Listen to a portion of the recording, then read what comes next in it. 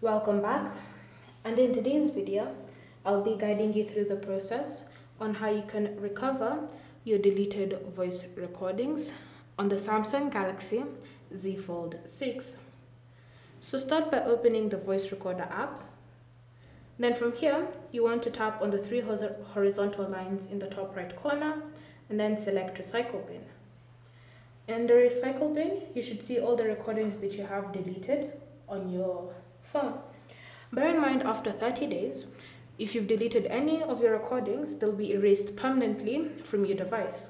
So keep that in mind when you're recovering any voice recordings. So if you're recovering something from 4 months ago, then you won't be able to find it because it's been permanently erased.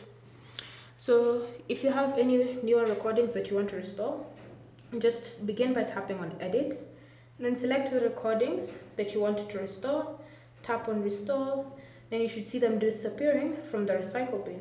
So now when you go back to your recordings section, you should see them listed right there. Thank you for watching. If you have any questions or comments, leave them down below and we'll get back to you.